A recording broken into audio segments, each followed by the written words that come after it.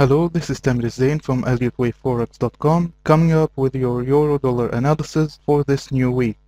Nothing much has happened during this past week as the Euro continued bouncing within a clearly converging range. This leaves our main count exactly as it was, but due to the complex corrective nature of the most recent movement, we're changing the alternate count to present a better fit with clearer targets.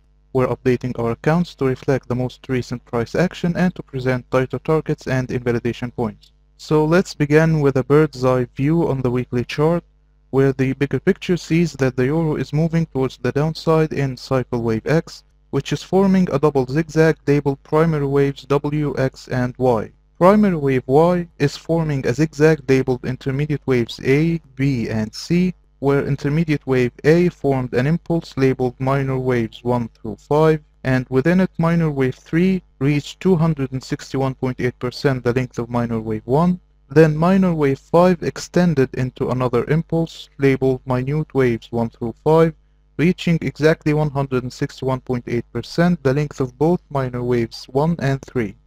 Then intermediate wave B formed a double zigzag labeled minor waves W, X, and Y, retracing a little less than 38.2% of intermediate wave A, and is most likely complete. This count expects the euro to be moving towards the downside in intermediate wave C, which is most likely forming an impulse labeled minor waves 1 through 5, and this will be confirmed by movement below 1.0462.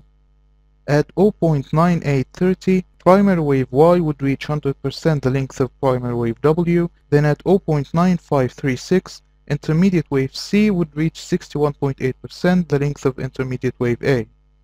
This wave count is invalidated by movement above 1.1718, as minor wave 2 may not move beyond the start of minor wave 1.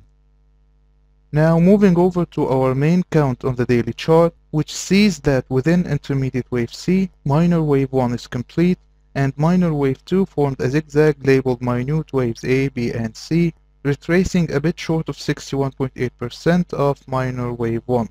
Now minor wave 3 is forming an impulse labeled minute waves 1 through 5, and within it minute wave 1 is complete.